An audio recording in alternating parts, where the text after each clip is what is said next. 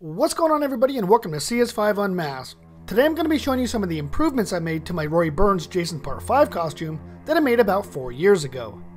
So obviously I can chalk this up to not having enough experience making costumes, plus working with the budget restraint really hindered the way the costume looked. Now over the last couple of years I did improve it just a little bit more, painting up a new mask, getting a different hood, even darkening up the coveralls. But still it really wasn't good enough, so I decided to spend a few extra dollars to see how much I can actually improve this, but yet still being budget friendly. So essentially I just got rid of the old costume and started over from scratch. So I got myself a brand new set of coveralls. Now the old coveralls were just a little bit too big for me, so I decided to go with just a little bit smaller. And to my surprise, the fit was a whole lot better.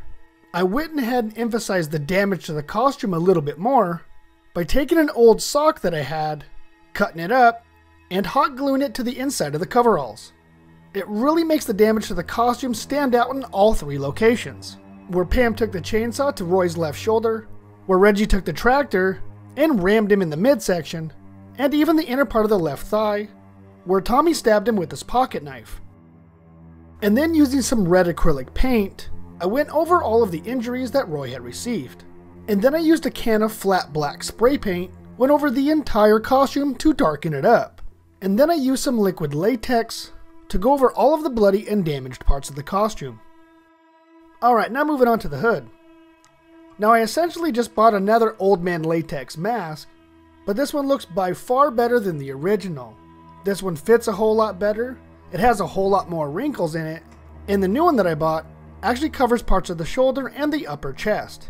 Now as far as the mask is concerned, I decided not to go with a cheap Chinese knockoff, and I went with a Spirit of Halloween mask. Now I did have to resize this a little bit, but it really wasn't that difficult. I just trimmed it off until I reached my desired size. Now as far as positioning of the strap, the two pre-existing holes didn't really match up with the hood that I had, so I had to seal these up and make some new ones. I just used some E6000 to seal up the holes, and then sanded everything down, and then repositioned the straps and painted the mask. And I think it actually turned out pretty good. The overall coloring is a little bit better, and it's a lot more comfortable to wear. And I'm extremely pleased on how it turned out. I think this is how I'm actually going to make all my Part 5 masks in the future. Now I know this image of me wearing an old man mask is the stuff that nightmares are made from, but I just wanted to show you that I actually did have to cut the eye holes out just to ensure that I had the look that I was going for. Now this particular costume did cost more than $25. I ended up spending around $74. And everything that I actually used for this particular costume, I was actually able to order online through Amazon. And yes, most of it was bought out of season, so I was actually able to get a pretty big discount on certain items like the mask, the hood, and even the liquid latex. Now $74 is a far cry from what I actually spent on the original budget. And even though I spent around 25 bucks on the original costume, it still looked pretty good, I guess, for only spending a small amount of cash. Alright, I really hope you enjoyed the video. I absolutely loved remaking my Roy Burns Part 5 costume, but now that the weather is getting a little bit better, I am going to be making more costume tutorials on the remaining few Jasons.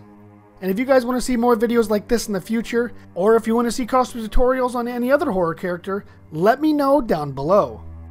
Alright everybody, until next time, this is CS5 signing out, and I hope to see you in the next video.